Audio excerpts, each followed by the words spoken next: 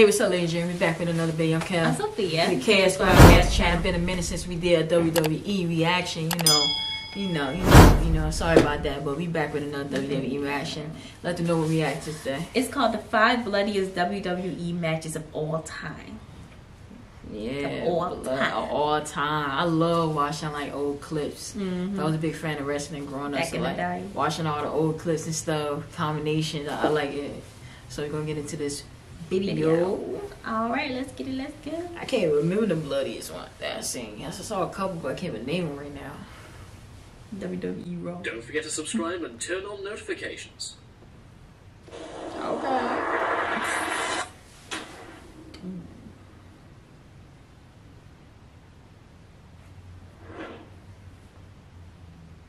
Please note that viewer discretion is advised. No, he didn't. Ew. Damn. Now I know why. 5 bloodiest WWE matches of all time. Look at that, Eddie Guerrero.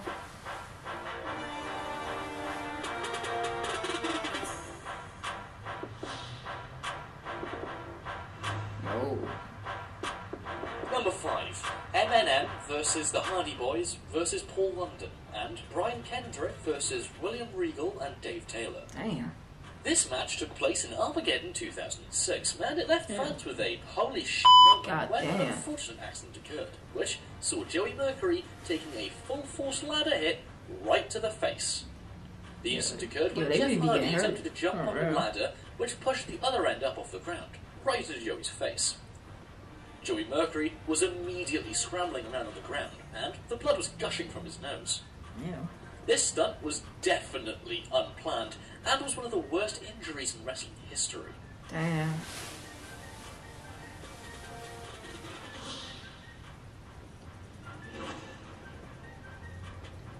Number 4. John Cena versus Edge versus Triple H. The main event of the 2006 Backlash was a triple threat match for the WWE Championship between John Cena, Edge, and Triple H. As the match began, Edge chose to stand outside the ring, hoping that Cena and Triple H would simply fight the match themselves.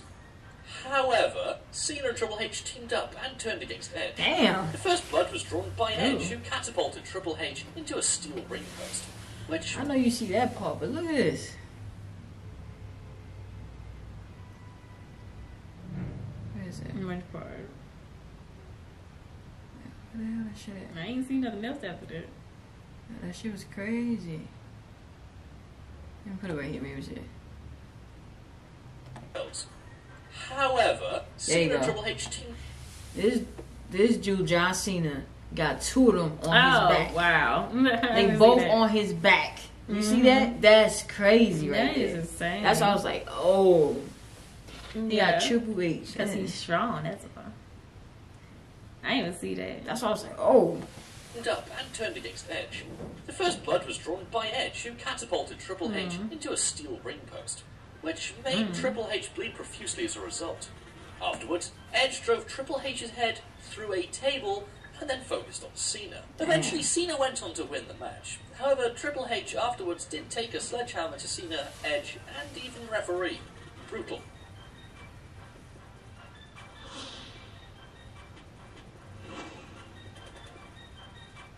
Number 3. Triple H versus Batista. Triple H versus Batista in a Hell in a Cell for the World Heavyweight Championships was the main event of the Vengeance pay-per-view in 2005. This match soon turned bloody. Was he just bleeding in the other match? Against the steel. Triple H doesn't bleed in the other match. I ain't bleeding in this one too. That's crazy, yo. He like to bleed, yeah. Triple H would then go on to burst Batista's head open by delivering a DDT into a steel chair wrapped in barbed wire, head first. During the match, Triple H choked Batista with a chain, and then hit him on the back with a steel chair, which was also wrapped with barbed wire. Batista regained momentum, however, by grabbing Triple H's sledgehammer and hitting him in the mouth. This epic match soon ended when Batista delivered a Batista bomb on Triple H. Both men ended up with serious wounds and a mixture of each other's blood covering both wrestlers. Damn.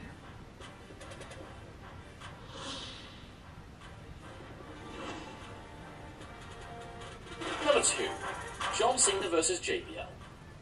The John Cena JBL feud in 2005 saw Cena win his first WWE title from JBL at WrestleMania 21.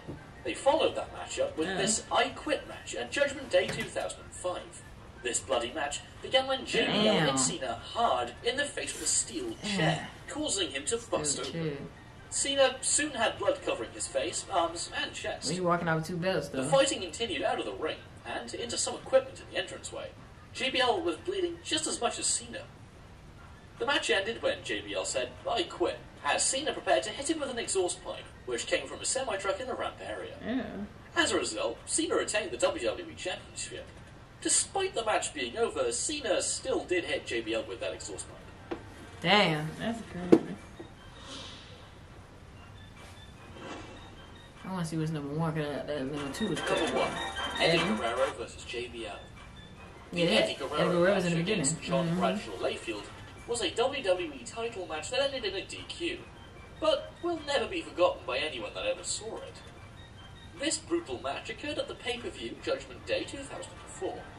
You might be thinking to yourself, well, why is this the bloodiest match in WWE history? Well, it's due to the amount of blood that Eddie Guerrero lost during this match.